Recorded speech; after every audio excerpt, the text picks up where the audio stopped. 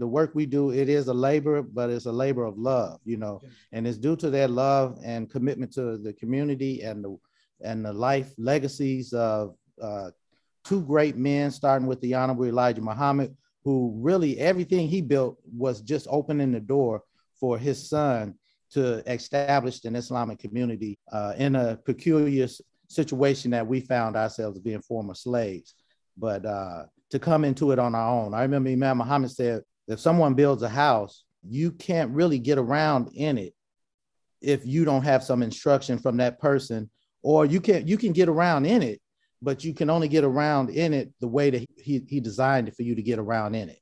And that's how faith is, and that's how religion is, that the book is the same. God is the word of God, but how do you find your way to God if you didn't build the path that leads you to God?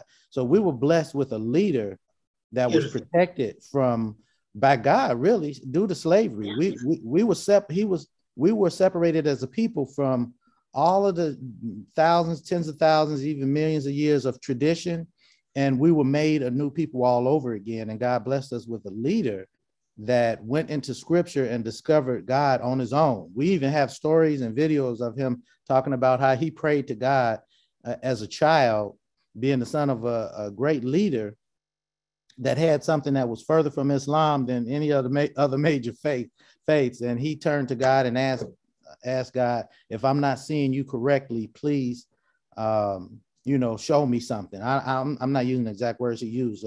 I guess, give me a sign, as we say.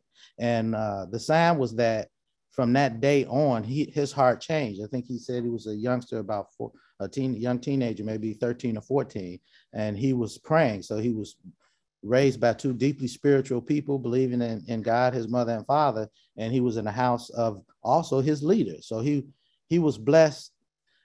We were blessed with a leader who was a man with a new mind, a new spirit, a new life, and was built upon faith and belief in God, and with the desire to get to know who he was, or to know himself, who he was in relationship to God and what God wanted for a human being.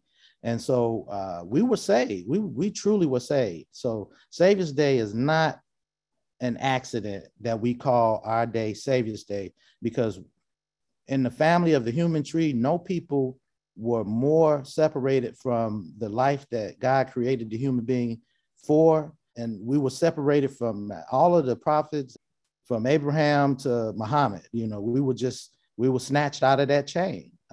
And it was God that brought us back and blessed us to have that.